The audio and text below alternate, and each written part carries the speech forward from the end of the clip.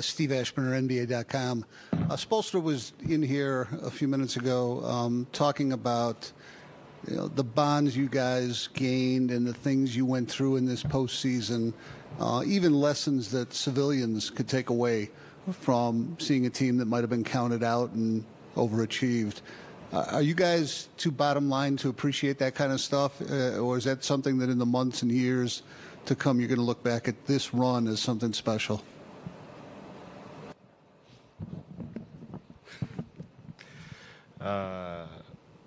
First and foremost, congratulations to the Denver Nuggets. Great franchise, great team. They deserved it, and they beat us fair and square. I think we go and it's a special bond with this group. We were led by one of the best basketball players on this earth, and he instilled confidence in us. And it's kind of one of the things where you don't know how we're going to feel and what we're going to think right this moment. But we'll look back at some point and say, hey, it was a great year, a great run. But right now, just can't even think about that right this moment. We're going to stick to the left side, fifth row. Jimmy, Nick Friedel, ESPN. You've always learned something from every year since you've been in the league.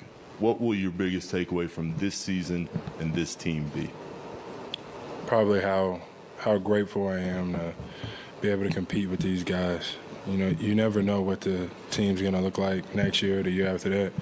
I'm just grateful. I learned so much. They taught me so much. And I wish I could have got it done for these guys because they definitely deserve it. But the one thing that I'm going to take from it is how grateful I am to be able to compete with them. I know it's tough to look big picture right now, but just can you describe what the last 4 years have been like and just finding a team in the city that you can call home? It's been great. I've had some hell of a teammates come through here and compete with me and give us the opportunity to win a championship, which I still believe with everything in me that we will do as a team here, as an organization, as a city in Miami. The 4 years have been great. It's always great to be wanted and loved and appreciated, and I don't think that that's going to change. But for the time being, like I just said to Nick, I'm grateful, man, that we made it here. Came up short, but I'm blessed. I'm fortunate. Left side, first row. Hey, Jimmy, Wes Lemmy, WorldWideWest.com. You guys won the turnover battle. Obviously, you guys also had more steals in this contest. What stood out to you in that final stretch, maybe like two minutes there? That I turned the ball over. That's what stood out. We're going to go to the left side, second row. Anthony Chang, Miami Herald. Jimmy, I know you're not one to make excuses, but after that ankle injury in the second round, how much did that kind of affect you moving forward as the postseason went on? Zero. My ankle's fine. We just didn't win. There's no excuse. They beat us. That's all I got. Left side, fourth row. Steve Ashburn, NBA.com. 51 points first half, 38 second half. How much of that was you in the last two quarters? You guys, how much of that was what Denver did after halftime to bog you down? Take it away, Cap.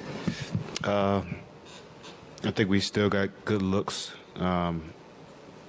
I think our pace was great. I think